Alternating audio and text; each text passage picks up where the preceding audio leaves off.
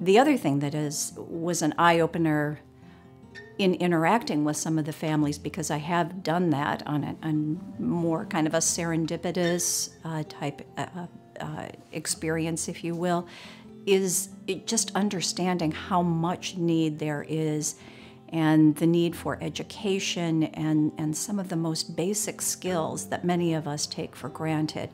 I grew up in a pretty middle-class family, and I think we all tend to think that everybody grows up that way. And the reality is it's just not there. And I thought at times that homeless families were people that just, had a bad experience or something had occurred all of a sudden to precipitate that.